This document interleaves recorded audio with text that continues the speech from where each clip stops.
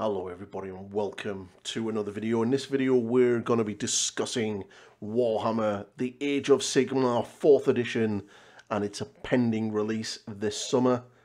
And let's have a little chat about what I think, hopefully, maybe, wishlisty, what could happen and what could not. Let's also check out some leaked photos.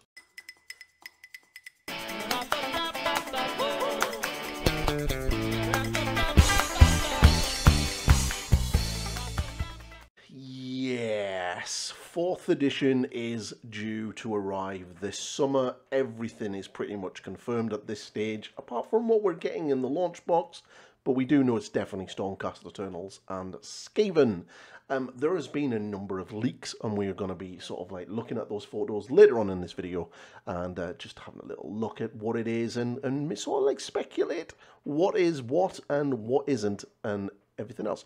But I just wanted to talk about Age of Sigmar 4th edition. But before we do, if you like my content, smash that subscribe button, like this video, ring that bell so you don't miss out on any future videos that I make, and drop a comment if you're excited about 4th edition, because I'm very excited about 4th edition. Can't wait. So yeah, 4th edition Age of Sigmar is coming. I'm going to put in the date now, so you can clip this, that it's going to be the 22nd of June this summer.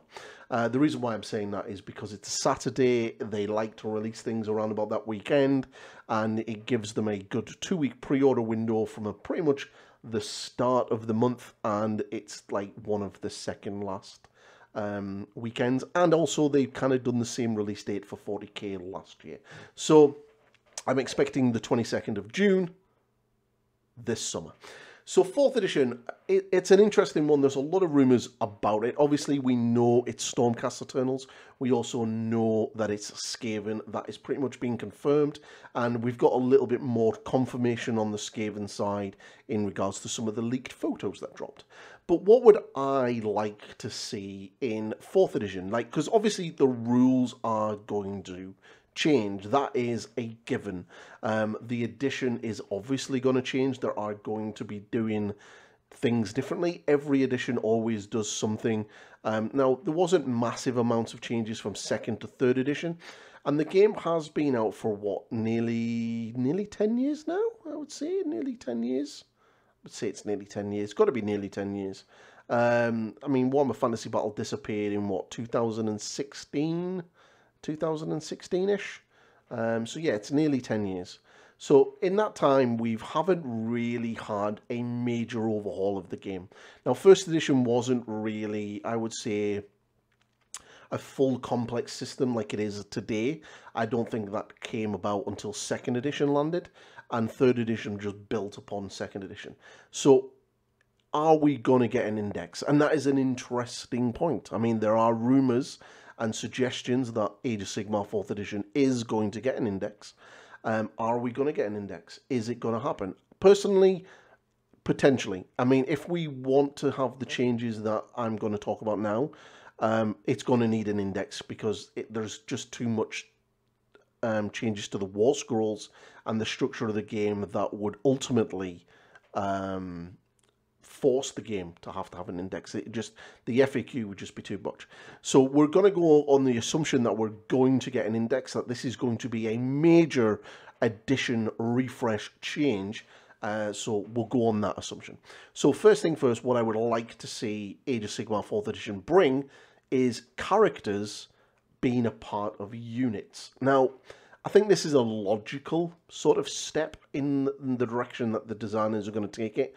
I mean, if you look at all of the character changes for line of sight and targeting over the past edition, in 3rd edition and even in 2nd edition, we kind of went from you can't target them if they're within range to we kind of almost got like a 3rd edition, like a 10th edition, 9th edition type thing with 40k, where you can't target characters outside of 12 inches, and if they're within an inch of a friendly unit, and if they're within a friendly unit, you're -1 to hit them, to almost being like, well, yeah, like the next logical step would be to put characters and hero models into units.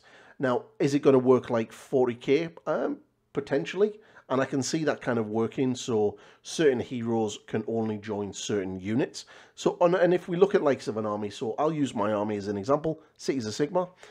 You have likes of your 2 marshals. Well, technically you've got 3. There's 1 on a griffin, but he's a monster, so he can't join units. So we'll just ignore that. We've got the mounted cavalier marshal, who obviously is mounted and on a horse, and we have units of cavaliers. So it kind of makes sense that he would be able to join them. We have the marshal on foot for the Free Guild. It makes sense that he would be able to join Free Helms, Steel Helms. We have the big ogre guy. This guy here, this dude right here that I've got, this big boy. We have this guy. It would make sense that that model is able to join Fusiliers. He has the shield. He is a ranged unit hero. Wizards and things like that, potentially Steel Helms and Command Corps. Now, a Command Corps for the Cities of Sigmar makes a perfect example of why a marshal on foot should be able to join them. I mean, if he's within 3 inches of them already, he gets an invulnerable save or a ward save. So it would kind of make sense that he's able to join that command group and walk around in a unit with his command group, like a command squad should. So yeah, I think characters joining units is definitely something I think may happen, probably will happen. It seems to be the most logical step. The next thing that I would like to see happen in Age of Sigmar is more on how you compose and build your army. And that is bringing in a rule of 3. Now, currently in 40k, it's kind of pretty much whatever you want to bring, you can bring. As long as you've got a character and at least a battle line unit, I believe, you could pretty much bring whatever you want, as long as if you don't have... Sorry, you don't need a battle line. You just need 1 character and anything else. There are stipulations on what you can bring. So if it's a battle line unit, like a tactical squad or an intercessor squad, you can have a maximum of 6 of those squads. If it's a Terminator squad, you can have a maximum of 3. And this is the kind of rule I'd like to see them bringing in to Age of Sigmar. Now, the force organization chart that Age of Sigmar has is very, very good. You can have up to 6 characters for a 2,000 point game. You have to have a minimum of 3 battle line units, and you can't have any more than 4 artillery pieces and 4 monsters and 3 endless spells, although I don't think endless spells are going to be around in the new edition. There's always hoping, because I think not every army has them, and quite honestly, just, yeah, they're a bit annoying, so just get rid of them.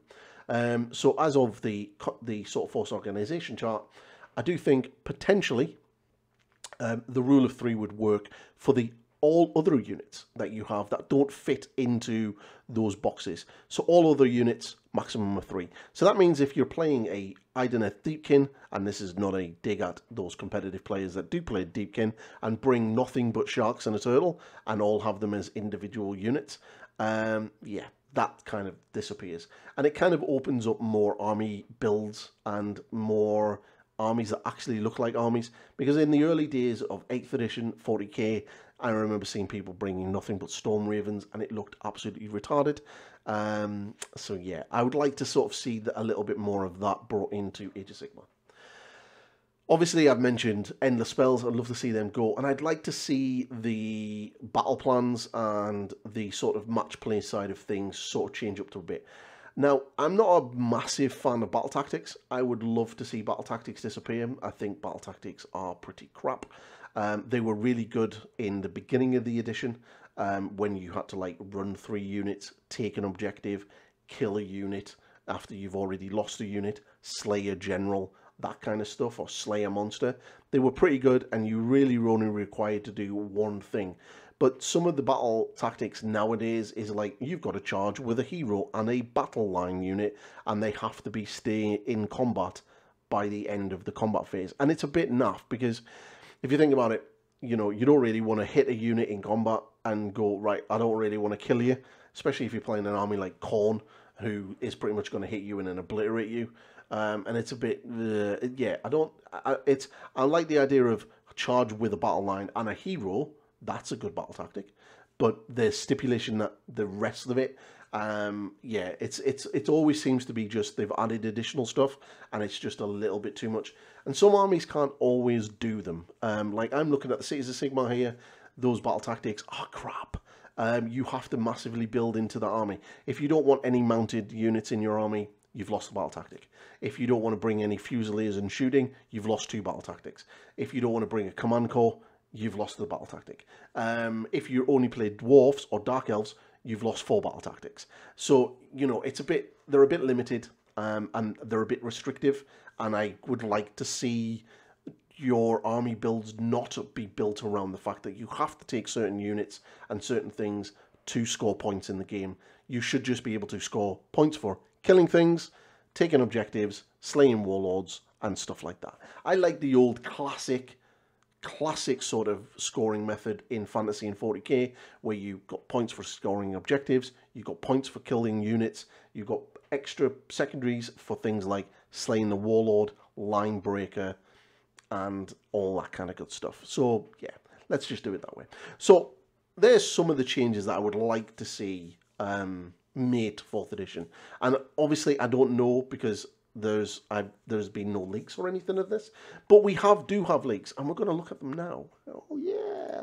So here are leaky photos, and we're going to guess that this is coming from Germany, because Germany always seems to get the leaks when it comes to books first. But what can we see in this? Well, clearly that is the rulebook. We have a core rulebook, and we're still keeping with the red and that sort of red border at the top. And this is what opens me up to thinking: are we actually going to get an index here, or is it just going to be just a new edition? Because they're keeping up the same stylized that we've got for 3rd edition, which makes me think, are we getting it? So we've got obviously a rule book here at the top, when you can see that Stormcast Eternal on the front cover. It says core book, which I'm assuming is the core rule book. And over here down in the left-hand corner, we can see a white book, which also says core book, and it looks like that's a fancier book. So this is probably your collector's edition of the rulebook, which is kind of cool to see. Now, one of the things I will say is on the right hand side of this top right hand corner, there is a battle tome upside down. Now, I am going to hazard a guess that looking at that big monster near that barcode, that is a rat ogre for the up and coming Skaven. Maybe. So yeah, that's definitely a Skaven a book. Now they're clearly new prints. Obviously, they're definitely a new book and a new sort of core rulebook. But that's not all. We do have other pictures. There are this one as well, which has been leaked, and these are kind of looking like pages from the printer. That is definitely maps of one of the regions. That looks like the Celestial Prime. Maybe sort of artwork, and that is a Soulblight Gravelord's Vampire as well. So it's kind of cool. Obviously, in amongst all these leaked photos was also the leaked Agents of the Imperium Codex pages as well, which was kind of cool. I'm sure Chapter Master Valrak is feeling very vindicated with that one. But yeah, it's very exciting. Like, it's definitely coming. So all of the naysayers saying that 4th edition may not necessarily come this summer, you can't always guarantee it. Well, we can. We know that Games Workshop are pretty much going to smash out a new edition of 40k and Age of Sigmar every 3 years, and it's 3 years for Age of Sigmar, so we're getting it. But yeah, it's pretty exciting stuff, and I'm really liking these leaks, which also means that probably I'm expecting about end of May for pretty much the full rulebook to already be out leaked on the internet. Pretty much guarantee. But yeah, but that's my sort of just a talk and a chat about 4th edition. I think it's going to be interesting. I'm super looking forward to it. Like I said, Age of Sigmar is my main game. I absolutely love Age of Sigmar. It's been an absolute blast playing these past 3 editions, and I'm always excited for a new edition. New edition is kind of cool because we don't know what we're going to get, we don't know what we're going to do, and we don't know how things are going to go. But I'm definitely excited for Age of Sigmar 4th edition.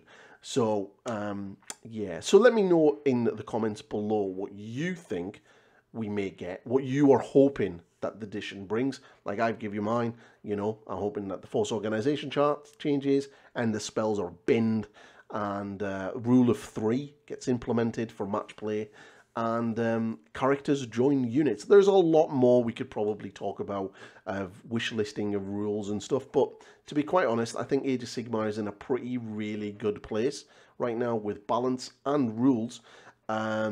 So it would be a bit of a shame that Games Workshop completely and utterly gives us an entirely new edition, a new game, without really sort of bringing in a lot of what 3rd edition has done well. And 3rd edition has been a very, very good edition. So yeah, yearly general handbooks is definitely something that should stay. But like, I'm going to call the video now. So if you like my content, please like, subscribe, share, and smash the belly button thing so you don't miss out on any content. And you can check out my other stuff like members area and Patreon if you really, really want to support me in other ways. But I will catch you all in the other videos. See you later. Bye-bye.